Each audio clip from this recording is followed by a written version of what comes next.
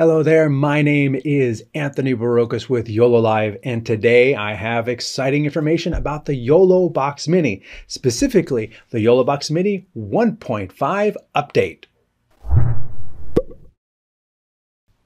All right, let's get into this. If you are unfamiliar with the YoloBox family, this is the YoloBox Pro. It's got a nice big 8-inch screen. This is the YoloBox Mini. It has a little 5-inch screen, but now their feature parity has been brought even closer together. They work a little bit differently, and we'll get into that in a minute, but they're about the same thickness. They both obviously run on a battery.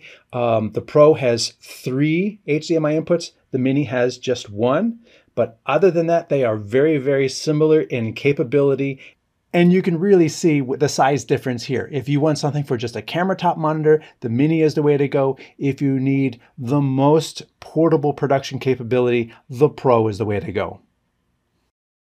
So let's get into these features. 1.5 update. As I said, most of the YoloBox Pro features now come to the Mini. And this is because these two newer YoloBoxes feature the same processor. So we're able to put most of the same features into these new units.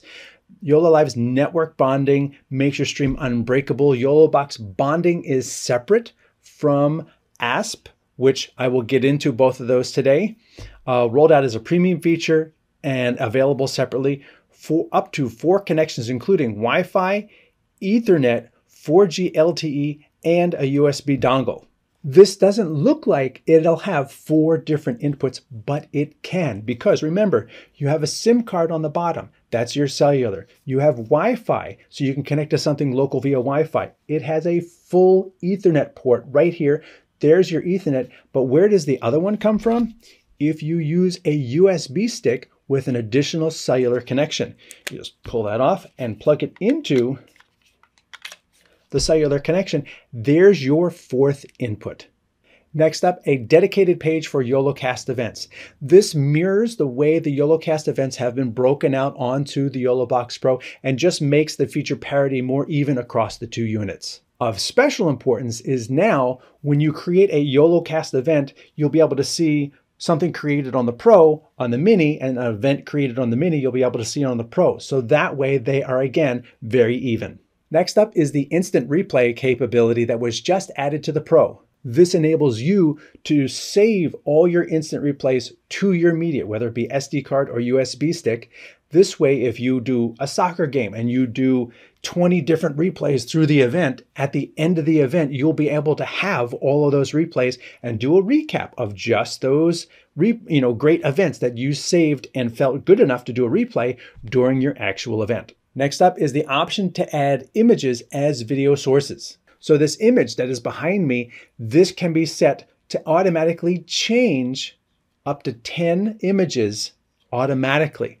Plus, this enables you to loop them and manually select which ones you want as well. We'll get into that. A couple more smaller features. Audio follows video default setting is turned off. A lot of people ask for this. Now it is embedded into the Mini as well as the Pro. We'll show you how to best make use of this. Automatic page turning for PDF source. This now works like the static images as a video source. You can set it to automatically go through the pages at a certain interval so that you can use this as a slideshow. Wi-Fi support for displaying 2.4 and 5 gigahertz. And this is a big one. Lower third supports movement in all directions. I'm going to love to show you this.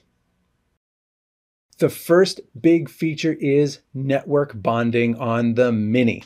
It has been taken out of beta. Now it is a pay-to-use service like ASP, but bonding is separate from ASP. Those are 2 different things, and they're accessed in 2 different places. Let's look. Here you can see I've got my Mini in front of me. It's super small. I've got 2 inputs on top. I've got my video output. I've got Ethernet. I've got audio input, and I've got my power. I pretty much got almost every single port filled in here. I don't have headphones and I don't have a line input, but I'm pretty set for this little box. I've got an event here, but right at the top, you can see I've got standard events and YoloCast events, and you can tag, there's 2 different pages. Pages set up to go through YoloCast with all of the features that YoloCast has to offer, and standard events. And once again, you can do simple multicasting without having to use YoloCast. YoloCast offers so much more. It's a whole separate video. But if you just want to output to 1, 2, or 3 different destinations, you don't need YoloCast. You can do that through your standard events. I have one set up here. Now, over here in the corner, in your network settings, this is where your network bonding is. Right now it's closed. I can come over here and I can turn it on, and it's going to find my different sources and make those available to me. Here you go down the bottom, you can see Wi-Fi, 4G, Ethernet, USB dongle, and I can even run a speed test from this. But this is not the only place you access this. This is just one of the 2 places that you do. Separate from that is if you are creating a YoloCast event. I'm going to create a new event. One of the top features here is streaming with ASP, which is basically a buffer on your YoloBox and in the cloud on YoloLiv servers, so that if your internet, no matter how you're connecting, if your internet completely bottoms out, you've got a little bit of a buffer to play out from the other side. It's still playing, and then when your connectivity comes back, you begin feeding that buffer. That itself makes your streams almost unbreakable. When you go into a standard event like this, you will see a new icon down here at the bottom. This is your bonding. We're going to click on that, and here you see much the same interface as we saw on the outer page. You can also access it in the actual event itself. So we can run a speed test. I have, again, both Ethernet and Wi-Fi connected, so we'll run a speed test, and it's going to run this test essentially twice. It's going to run it both for the built-in Ethernet, and then it's also going to run it through the Wi-Fi and give me the combined score for both of those. And there you go. Now it is done. Above is the maximum bandwidth. It's 34 down, but if you click on that little thing, it'll say I've got 18 up. And then now you will see that down here that combined my bonding speed test is 22.3. And you can buy different packages. And here you can see the package I have says I have 50 gigabytes remaining. I can turn bonding on and off, and you can see behind there, if I tap over here, you can see there's a little icon that tells me that it's combining my different inputs together, that I have both Ethernet and Wi-Fi.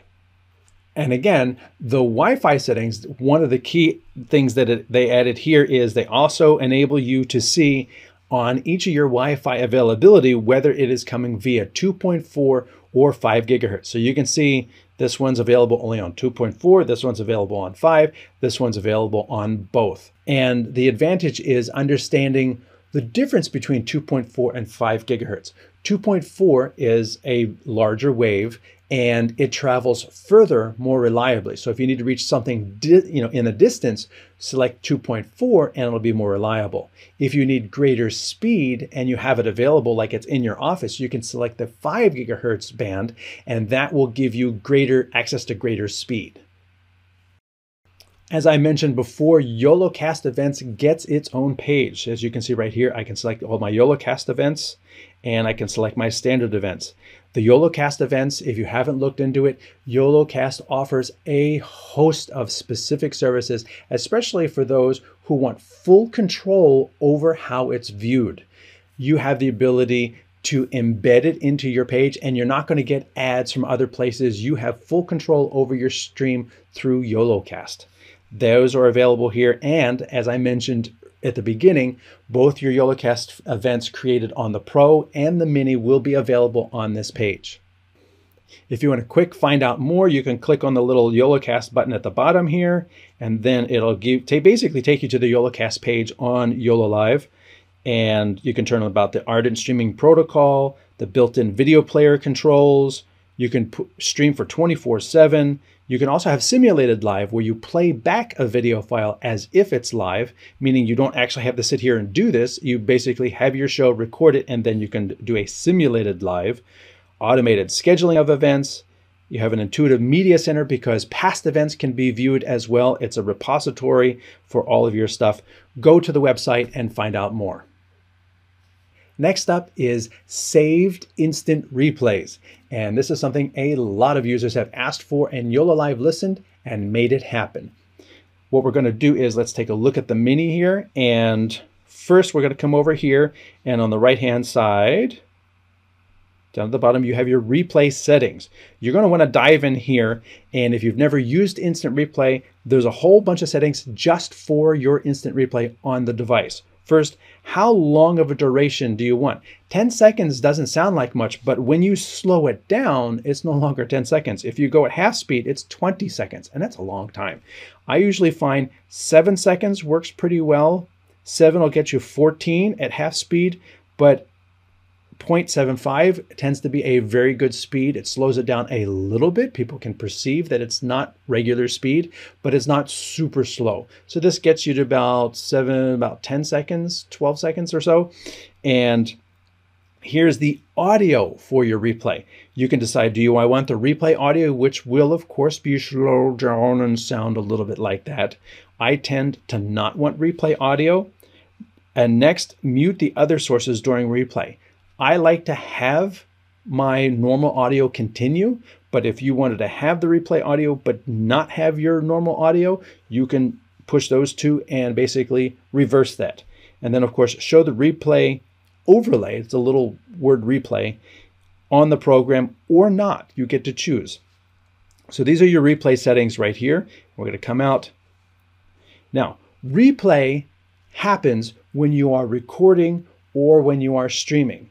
So what we're going to do is we are going to do a recording. And then I am going to, not that one, we are going to go to a video clip I have of soccer. So we're going to pretend this is a soccer game. I'm in the studio and not on the sideline. And it's challenging to get a whole bunch of people. Here he goes, he kicks it, and he misses. So we can hit replay. So now you can see, this is the replay. It's a little bit slower. The word replay is over here. He kicks it and it goes over there. And then it's going to jump back to the camera input or whatever's already, already in progress. So you saw that replay there. Now, if you keep doing this, what's going to happen is you're going to build up a repository of videos, little vignettes that you can use. Let's go back to our inputs. Go back to me, so this stops playing.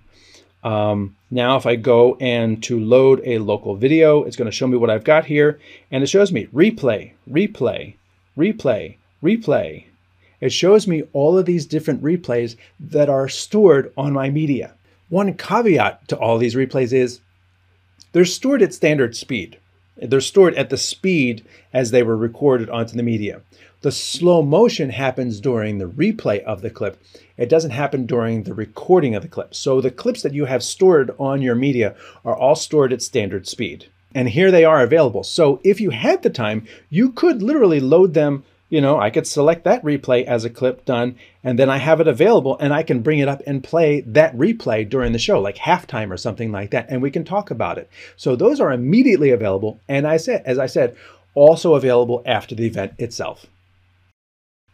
Next up, adding images as sources. Now, previously, if you wanted to add images, you could only add them as overlays, or like this, if you had a camera, you could add them as a green screen background, but now they can be their own source. You just come down here, you add a source, and you can see you got PDF and images. Now, again, this new feature affects both of these. If I select my images, I can select, I have got a bunch of animated GIF images here. I'm gonna add gray background. I'm gonna add this cool ship, indoors, whatever, done. And what's gonna happen is I've got two little icons there.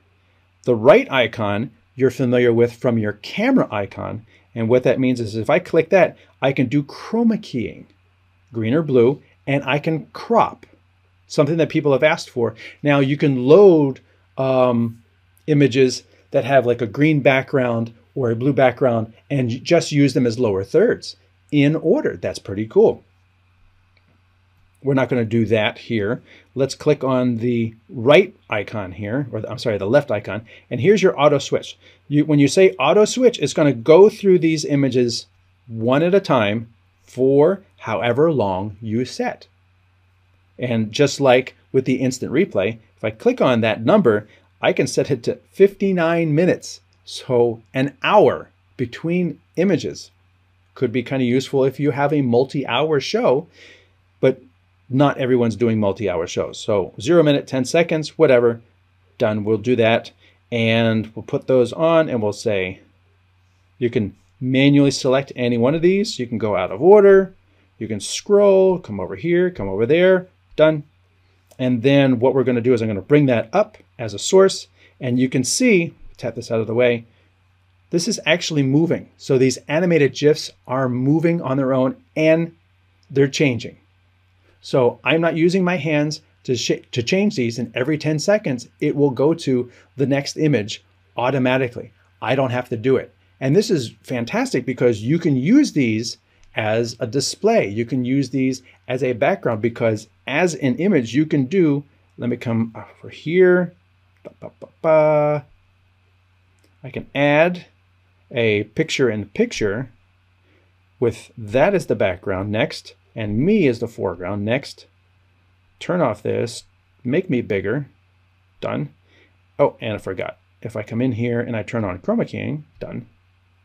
Now, here's me over top of these backgrounds, and these backgrounds are going to they're playing, they're animated GIFs, and I don't have to do anything. Here's my hands, and they will shift every 10 seconds or, like I says, any interval you set. And when you get to the end, it'll automatically loop back and start doing them again. This is a fantastic feature. Also, like I said, this also works with PDFs. So if somebody gives you a PDF with a bunch of sponsor logos, you can use that as part of the show. I have a PDF here. It's basically, it's a written PDF. And if I go into my settings for this PDF, I can turn auto switch on for this one. It only has 2 pages, done. But I'm just going to use this as an example that this PDF, which is now playing, will automatically switch after 10 seconds. It will go to the next source. There it goes. And if you have a horizontal PDF of images, sponsor logos, anything you want, that can be dropped in here, auto switch, and put in as a source. Another key feature of the images and stills is you have that control right here on the display on the Mini. So I can go back, I can go forward, I can skip to the beginning, I can skip to the end. It allows me to quickly go through if I need to jump. Oh, I don't want to use this one. I just jump to the next one. It makes it super handy. I don't have to dive into here. But again, if you were in the settings for that, I could turn auto switch off and then use this to go to whichever background I wanted when I wanted to. And that is my program out. So here it is, this one. I come over here, and here's that one. So you can say, like, if you're doing a presentation, here I go, and this is what I'm talking about here, and it'll stay up there as long as I want it to, and then I can tap the next slide. And here you can see the results from this thing, and these are the results from the next thing. Makes it super easy to control your stills, and as I said, PDFs, and you're able to talk about them and be in front of them because they are an input. Again, both of these are fantastic new features available in the Pro and now the Mini. Audio follows video now defaults to off. And this is something that a lot of people have been asking for a long time, and myself included. And what it does is it means you pick your audio source. And then, unless you tell the YoloBox to, the YoloBox doesn't change it. Down here in the audio mixer, you can see audio follows video is off. You can still turn it on when you want to use it. Like if you're using remote guests, you're going to want to be able to touch that guest to bring them into the show, and you want their audio to come with them. And then when you leave them or you pull them off program, then you want their audio turned off. Having audio follows video in that case is a great feature. But most of the time, if you're doing a presentation and you're one live camera, but you want to cut to an overhead or a multi-view or something like this, I don't want the audio turning off when I switch this and I go just to a full screen view of just this. Well, my overhead camera doesn't have audio. I want my audio to stay where I put it. And that's where this comes into play. As you can see, I've got a mic input here, and this is the audio from this microphone. It's basically just a little mic. Right here, plugged right into the mic input right there, and you can see the mic level right there. And if I were to switch to something else, like just that, you can see that my audio is still working. Well, you can't really see it with that particular image. We'll wait a few seconds, but the audio will continue to stay where I put it, no matter what the source changes behind. The last feature I'm going to show you is another one that people have asked for and is really going to make a big difference, even though it seems like it's just a teeny little fix. But it's going to be huge because the YoloBox allows users like you to customize things even more, especially with titles. So let us go to our little title thing here. We're going to create a new title. I don't have any, but what we're talking about is these lower thirds. And these lower thirds, like this one, used to be always connected to that edge of the screen. And people were like, I want to put it on the other side. You know, my graphics look like everybody else's because everybody's has it stuck on that side. And it was annoying. But now I could put it up there. I could put it down there. I could put it wherever I want.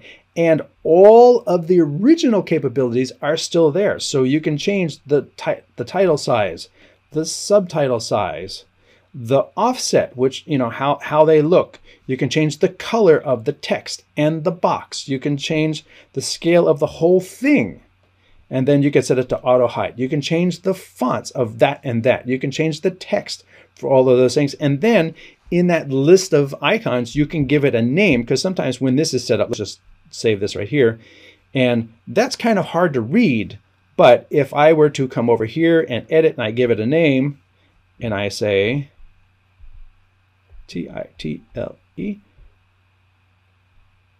1, done. Now it says title 1. And that's a lot easier to read and find when I've got a list of titles to go through. Listening to user feedback and incorporating those features into the YoloBox is what makes YoloLiv so exciting as a company. They have been listening to user feedback with audio follows video, with titles, with the ability to add graphic images as inputs, and making that bonding available on the Pro devices, the Mini devices, and separating it from YoloCast so that those people who don't need YoloCast but want to do bonding, or those people who want to do bonding but don't need YoloCast, you now have the ability to pick and choose the services that you want. That has been a look at the new features available to the YoloBox Mini. I hope this helps you get the most out of your YoloBox Mini. My name is Anthony Porokis for YoloLiv. Thanks for watching.